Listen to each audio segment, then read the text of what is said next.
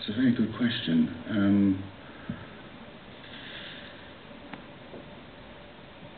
Yeah. Well, many years ago, I made a film about Portugal and Portugal's war in Africa. This is 1970, and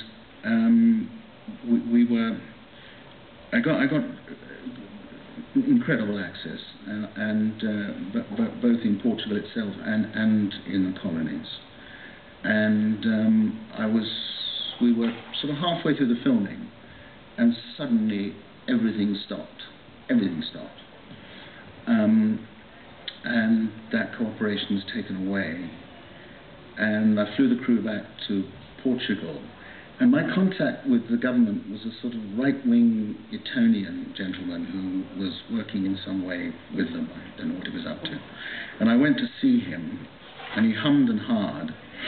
And then he told me what had happened, which was that quite a famous other documentary filmmaker in the UK had sent a report to the Portuguese government saying that I was a well-known communist and stopped the whole thing.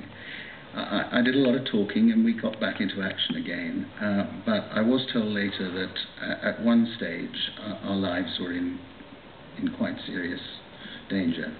I'll never name the person involved, but it was a pretty dreadful thing to do from someone who was a sort of professional rival, and I hope he rests well at night.